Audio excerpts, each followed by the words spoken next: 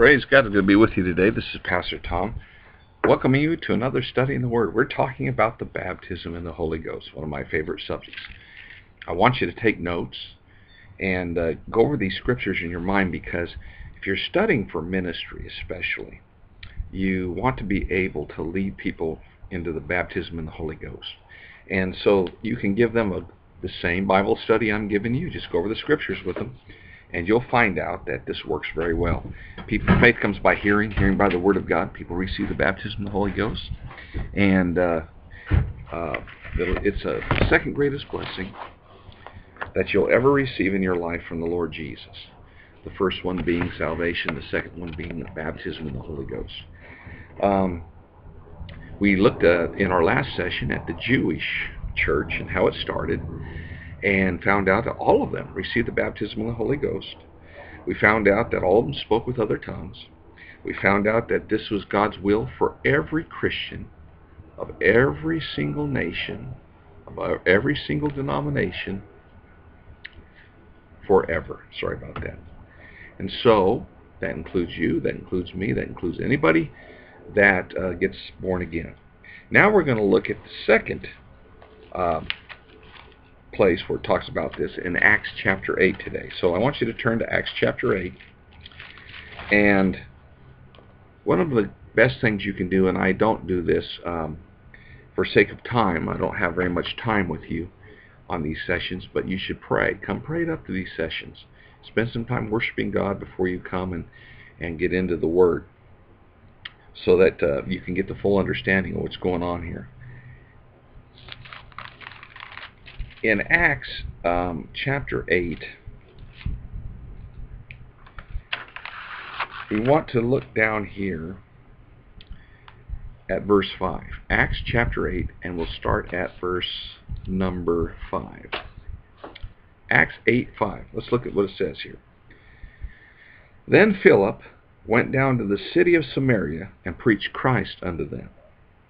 And the people with one accord gave heed unto the things which Philip spake, hearing and seeing the miracles which he did. For unclean spirits, crying with loud voices, came out of many that were possessed with them, and many taken with palsies, or were crippled, and they that were lame were healed. And there was great joy in the city. But there was a certain man called Simon, which before time in the same city used sorcery, and bewitched the people of Samaria, giving out that himself was something great, to whom they all gave heed, from the least to the greatest, saying, This man is the great power of God. And to him they had regard, because that a long time he had bewitched them with his sorceries. But when they believed Philip preaching the things concerning the kingdom of God and the name of Jesus Christ, they were baptized, both men and women. Then Simon himself believed also, and when he was baptized, he continued with Philip, and wondering, beholding the miracles and signs which were done. Now when the apostles which were at Jerusalem heard that Samaria had received the word of God, they sent unto them Peter and John, who when they were come down, prayed for them that they might receive the Holy Ghost. For he was not yet fallen upon none of them, only they were baptized in the name of the Lord Jesus. Then they laid their hands on them, and they received the Holy Ghost.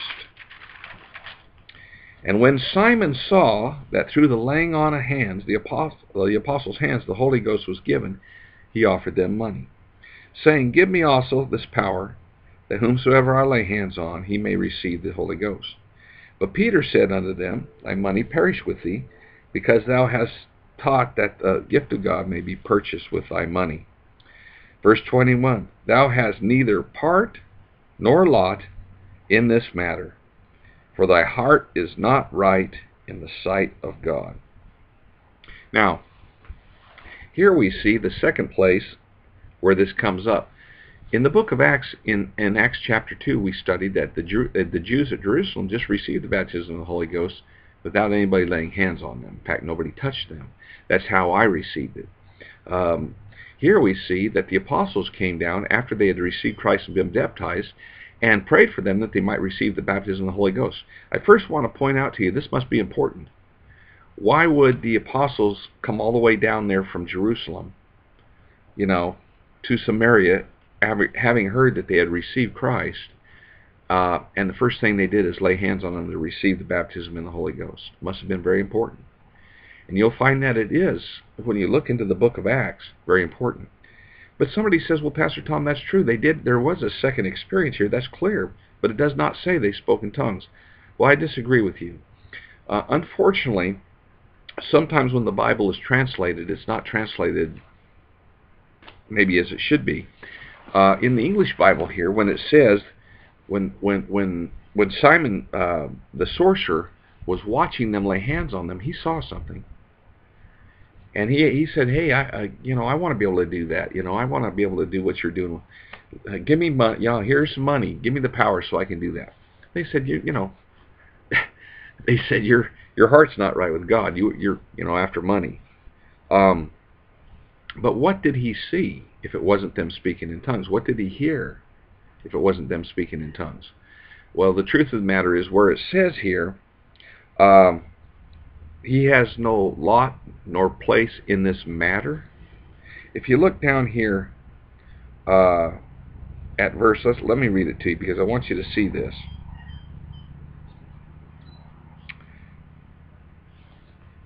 Let's see. Verse 21. Notice this.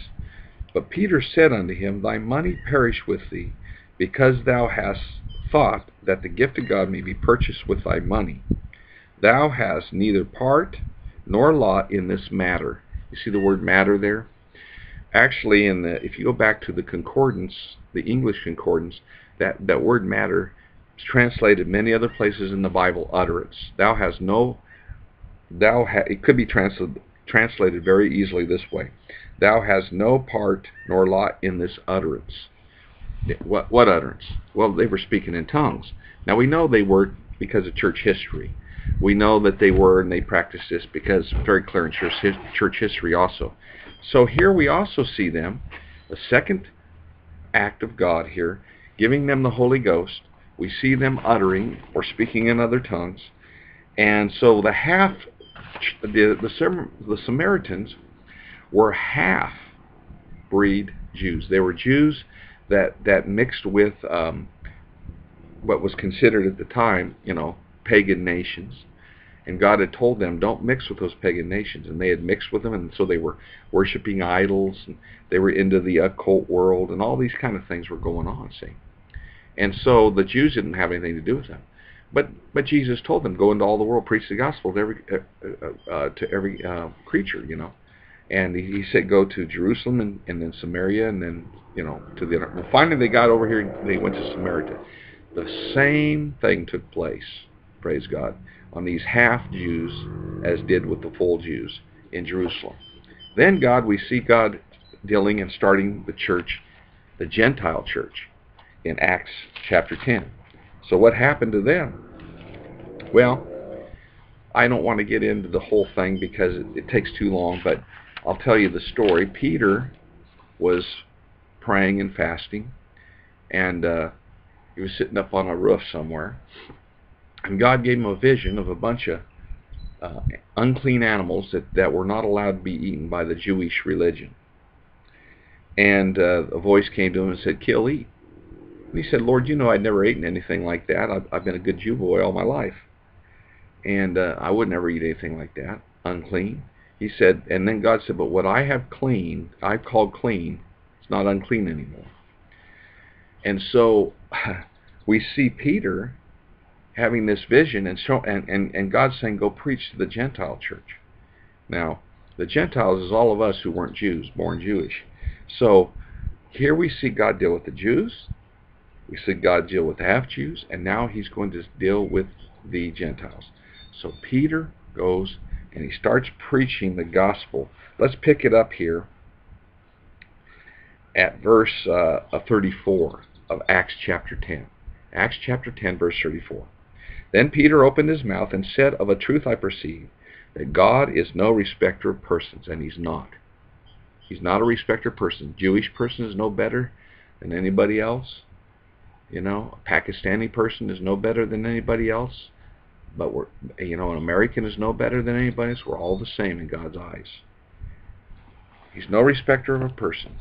But in every nation, he that feareth him and worketh righteousness is accepted of him.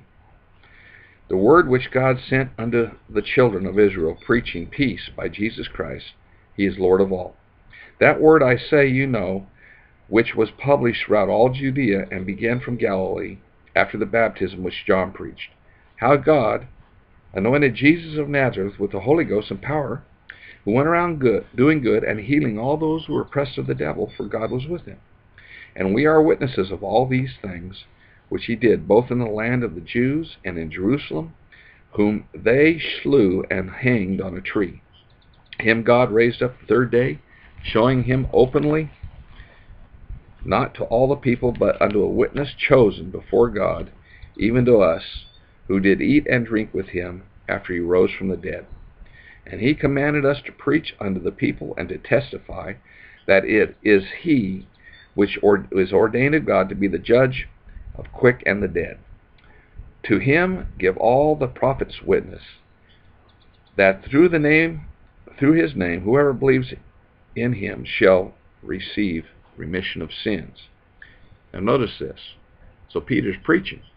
He hasn't finished his sermon yet, but he got to the point it told him, if you believe in Jesus, your sins will be remitted. Now notice, verse 44, while Peter yet spake these words, the Holy Ghost fell on all of them that heard the word. And they of the circumcision which believed were astonished, as many as came with Peter, because that on the Gentiles also was poured out the gift of the Holy Ghost. How do they know? Verse 46 tells us, for they heard them speak with tongues, and magnify God. And then answered Peter, can any man forbid water, that these should not be baptized, which have received the Holy Ghost as well? And he commanded them to be baptized in the name of the Lord. Then prayed they him to tarry with them certain days.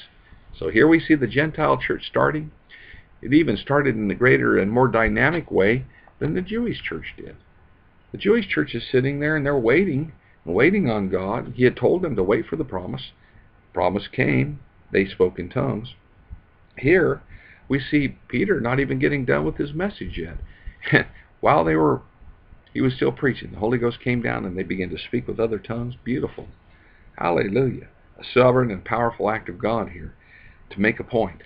The point being again that all who receive the true baptism in the Holy Ghost will speak with other tongues as the Holy Spirit gives them the ability.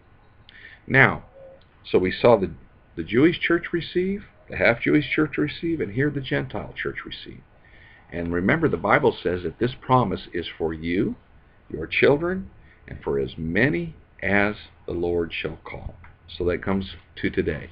Never passed away. People say it does, but it hasn't. My wife and I have laid hands on almost 10,000 people personally and seen them speak with other tongues as the Spirit gave them the ability. So we see how awesome that is. Now, let's look at another thing. You go back to Acts chapter 9. I want to take a quick look here at the Apostle Paul. The Apostle Paul, the great Apostle Paul. I want to see what happened to him. Acts chapter 9, verse 1. Let's read through. And Saul, later to become known as Paul, yet breathing out threatenings and slaughter against the disciples of the Lord, went unto the high priest, and desired of him letters to Damascus, to the synagogues, that if he was found any of the way, whether they men or women, he might bring him bound unto Jerusalem. And as he journeyed, he came near Damascus, and suddenly there shined around about him a light from heaven. And he fell to the earth and heard a voice saying, Saul, Saul, why are you persecuting thou me? It's very interesting here because he doesn't say, why are you persecuting my church? He said, why are you persecuting me? See, if you persecute a Christian, you're persecuting Jesus himself. It's not a very smart thing to do. Verse 5, and he said, who art thou, Lord? And the Lord said, I am Jesus, whom thou persecutest. It is hard for thee to kick against the pricks. And he, trembling and astonishing, said, Lord, what wilt thou have me to do? And the Lord said unto him, arise, and go into the city, and it shall be told thee what thou must do. And the men which journeyed with him stood speechless, hearing his voice, not seeing no man. And Saul arose from the earth, and when his eyes were opened, he saw no man. But they led him by the hand and brought him into Damascus, and he was there 3 days without sight, neither did he eat or drink. And there was a certain disciple at Damascus named Ananias. And to him said the Lord in a vision, Ananias. And he said, Behold, here I am, Lord.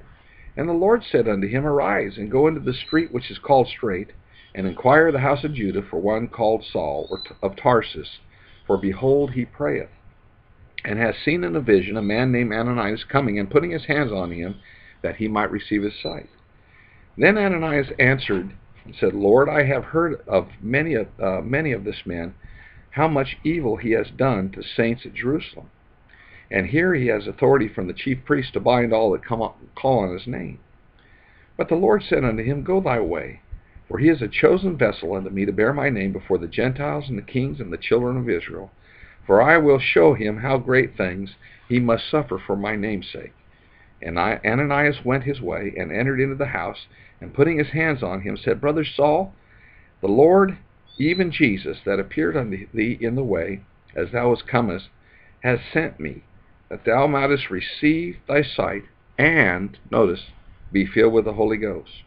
And immediately there fell from his eyes, as it was scales, and he received his sight forthwith, and arose and was baptized. Now, isn't that interesting? You say, well, yeah, the Apostle Paul was baptized, and then, or baptized in the Holy Ghost too. Yes, the Apostle Paul was, of course. See, this was something that this man Ananias did. He went and laid hands on Paul. See, this refutes the argument that only the apostles can lay hands on people to receive the Holy Ghost. I wanted to point this out. If you are just anybody, any Christian can lay hands on another Christian to receive the baptism of the Holy Ghost, speak with other tongues. Ananias was not an apostle. He was just a servant of the Lord. And so we see here. Now, we know that Paul spoke in tongues because in 1 Corinthians chapter 14, just flip over there. 1 Corinthians chapter 14, Paul was the biggest advocate of tongues ever, except for maybe me. I'm pretty strong on it too. But Paul said in 1 Corinthians chapter 14, verse 18, notice this, 1 Corinthians chapter 14, verse 18, I thank my God, I speak with tongues more than you all. Out of the Amplified Bible, it actually says it this way, I thank God that I speak in strange tongues or languages more than any of you and all of you put together. Now, when I first saw that, I thought, my goodness sakes, Paul, here's Paul who wrote half of the New Testament, 3/4 of the New Testament. If you think he wrote Hebrews, I believe he wrote Hebrews, so 3/4 of the New Testament, at least half for sure. And he says, I thank God I speak in tongues more than y'all. Then we see another place here in 1 Corinthians chapter 14, verse 4. Why did Paul do that? Well, we see verse 2 of 1 Corinthians chapter 14. 1 Corinthians chapter 14, verse 2, and 1 Corinthians chapter 14, verse 4. Verse 2 says, out of the Amplified, For one who speaks in an unknown tongue speaks not to men, but to God. For no man understands or catches his meaning, because in the Holy Spirit he utters secret truth, and hidden things not obvious to understand. So you're praying supernaturally to God. My goodness sakes, right there, that ought to get you excited about speaking in tongues. Then in verse 4, he says this, He who speaks in a strange tongue edifies and improves himself, but he who prophesies, interpreting the divine will and purpose and teaching with inspiration, edifies and improves the church and promotes growth in Christian wisdom, piety, holiness, and happiness.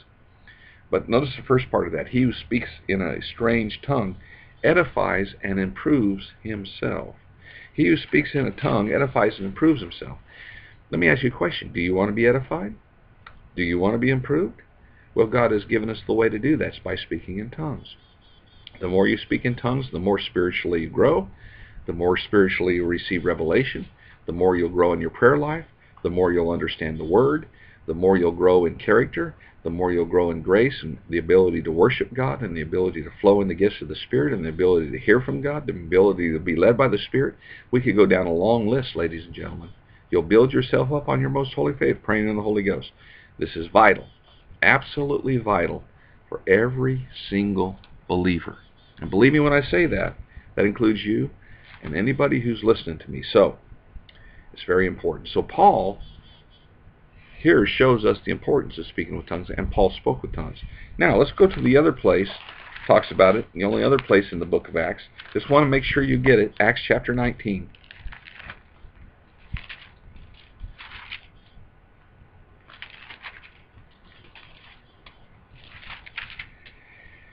Acts chapter 19, I believe, and we'll be looking at verse 1. And let's go through this now. Now, this shows us Paul later on in his ministry on a missionary journey. Verse 1, and it came to pass that while Apollos was at Corinth, Paul, having passed through the upper coast, came to Ephesus, and finding certain disciples. Now, what was the very first thing that Paul said to these disciples that he found? He said unto them, have you received the Holy Ghost since you believed? Apparently, receiving the baptism of the Holy Ghost is something that happens after one believes. Can you see that? Sure. And they said unto him, we have not so heard much whether there be any Holy Ghost. They never heard about this. And he said unto them, how have you been baptized? He said unto them, John's baptism.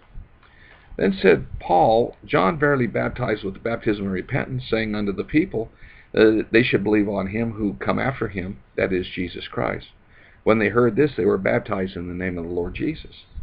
And when Paul had laid his hands upon them, the Holy Ghost came upon them, and they spake with tongues and prophesied. And all the men were about 12. So here we see again, in Acts chapter 2, the Jewish church received the baptism in the Holy Ghost. When they did, they spoke with other tongues. In Acts chapter 8, when the half-Jews received Jesus, they spoke with tongues. The apostles came down and laid hands on them. In Acts chapter 10, when God started speaking to the Gentile church, Peter was up preaching. Nobody touched them. The Holy Spirit just came on them, and they began to speak with other tongues. When the apostle Paul got knocked off the donkey on the road to Damascus, he was sent a man named Ananias who laid his hands on him, and he received the baptism of the Holy Ghost, and of course later we know he spoke with tongues more than y'all. Then in Acts chapter 19, on the missionary journey that Paul was on, the very first thing he asked them, have you received the Holy Ghost since you believe? Many, many, many thousands of people, I've asked that question, and I have to ask that question of you right now. If you have already received the baptism of the Holy Ghost, I commission you, and I ask you, and I plead with you, go forth, ask that question to people. If they don't know, take them through a Bible study, and then get them baptized in the Holy Ghost. It's not hard to do. Just take them through these scriptures, lay hands on them, begin to pray. And if you haven't received the baptism in the Holy Ghost, well, there's an old saying, there's no better time than now. So I'm going to ask you to right now put your Bible down if you have not received the baptism in the Holy Spirit. I want to ask you to put your books down and just look at me right now. Pay attention to me. Now, we're going to talk more about this as we go, because actually I want to make sure that that everybody here knows exactly how to do this. But I'm just going to say this to you, that to receive the baptism in the Holy Ghost is really very simple, because we know it's for everybody. Because remember, the Bible clearly said that it's for you, your children, for as many as the Lord will call. Mark chapter 11 verse 24 says, what things soever you desire, when you pray, believe that you receive them, and you shall have them. The Holy Ghost has already been given. We saw that in the book of Acts. The Holy Ghost has been given to the church. We don't need to wait to receive the Holy Ghost. We receive the Holy Ghost because the Holy Ghost is a gift. The baptism in the Holy Ghost is a gift. Just like you receive Jesus, you do it by faith. You receive Jesus by faith, and now you receive the Holy Ghost by faith. And this is very important, because we must understand that as we look at these things, and as we go through these things, we find out that faith is very important in anything. Receiving by faith is very simple. Let me explain it to you. When I first heard this, I wanted to receive the baptism in the Holy Ghost, but for some reason in my mind, I don't know why, I came to the conclusion that, to receive the baptism of the Holy Ghost, God was going to make me speak, or He's going to take me over, or He's going to shake me, or He's going to anoint me with a supernatural anointing, and all of a sudden I was just going to, I was going to get so excited I'd just start blurting out in tongues, and none of that. That's not how it works. In fact, I got down on my knees in my room, and I said, Lord, I raised my hand to the Lord, and I said, according to Mark 11:24, I believe I received the baptism in the Holy Ghost, and I expect to speak with other tongues. And nothing happened. I did that 3 times, expecting something to happen to me to make me speak in tongues, but nothing happened. So I went back to the Lord, and I said, Lord, what's the problem here? I know that, you want me to have this. It's very clear in the Bible. It's for me. It's for all of our generations, for as many as the Lord will call. What's the problem? So the Lord said, go back and look at Acts chapter 2. So I went back and I looked at Acts chapter 2, and it says, and I read Acts chapter 2, and it says, and they all began to speak with other tongues, as the Spirit gave them the utterance, or the ability. And I saw it.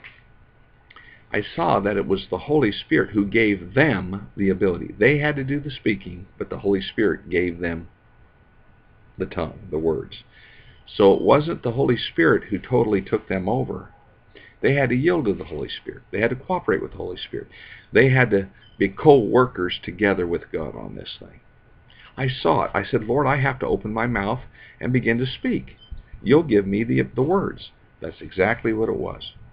So I went back to the Lord, and I said, okay, Lord, and I lifted my hand again, and I said, Lord, I believe I receive this now, and I'm going to open my mouth, and I'm going to speak with tongues.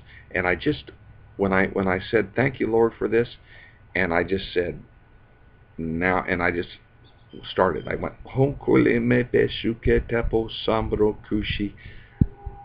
in fact, I just got a couple words, but, I mean, it just started going. And I prayed like that for a while. See, I'm talking to you in English, which is my native language. Nobody's forcing me to do that. Now I'm going to talk in tongues. Nobody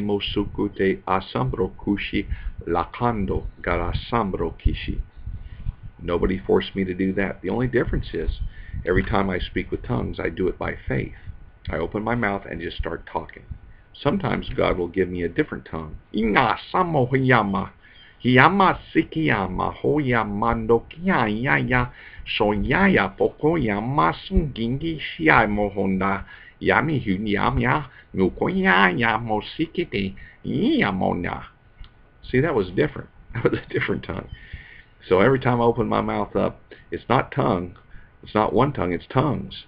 Divers are different kinds of tongues.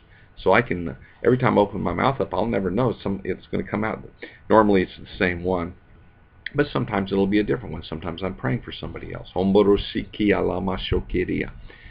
So, but there's tongues I do not know. This is, the Lord just gives me the utterance.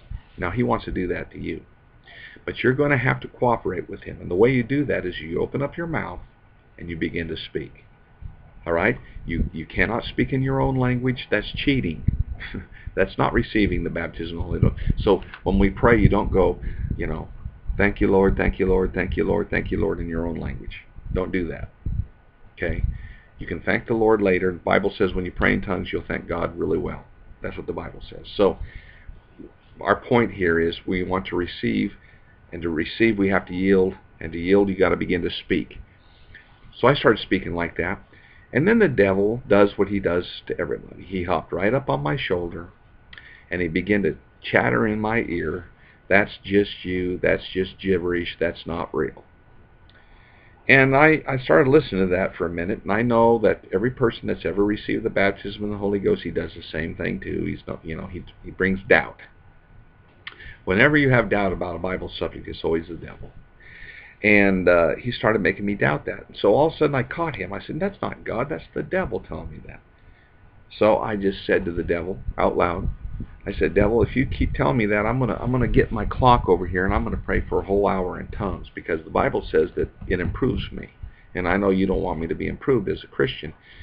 So you keep talking to me, and I'm gonna go. I warned him, and he kept talking to me. So I went and got.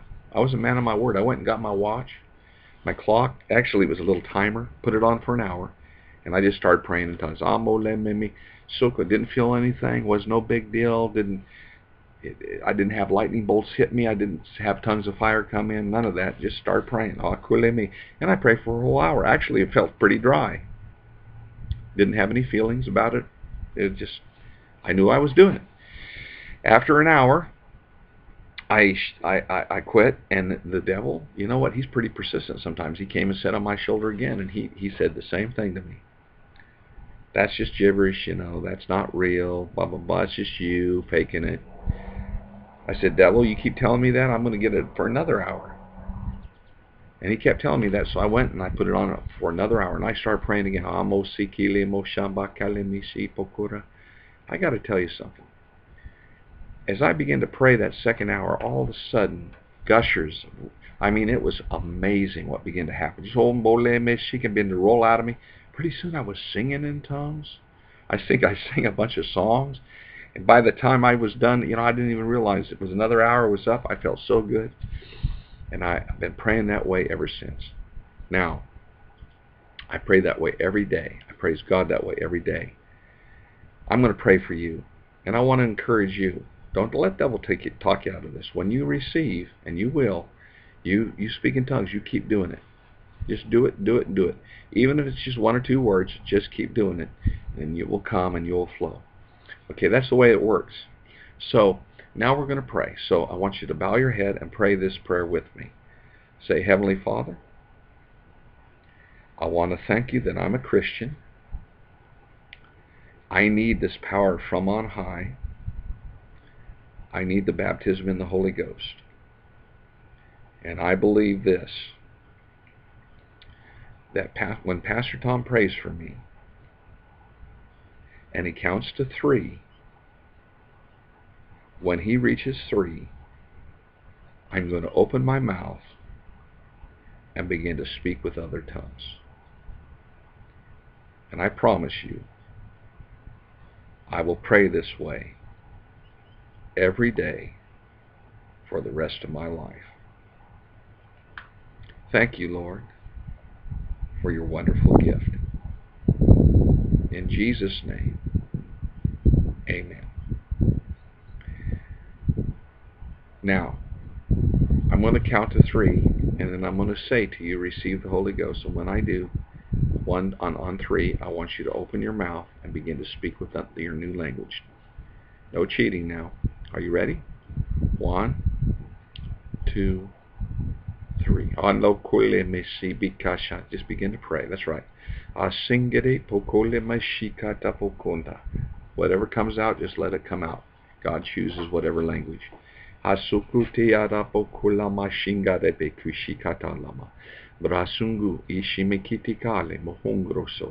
Keep praying that way. Come on.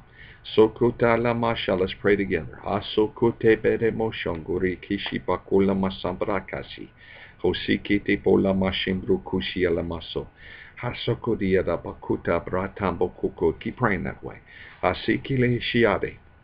Esungu, batando, karapo, shapato, singiti, andosi, kataso, lamaso, kiringi. Bosonguriada baton kilimo shapra simbru kushi. Beautiful, beautiful, beautiful, beautiful. Keep praying that way. Halamoso kutipidi. Kishima kukari. Songara patoke. Okay, wait a second. Now see, you received. Don't let the devil talk you out of it now. You keep praying that way. In fact, now, see, I stopped you just for a minute to show you that you're in control of that. Every time you step out, the same thing will happen. Let's do it again. Right now. Go. That's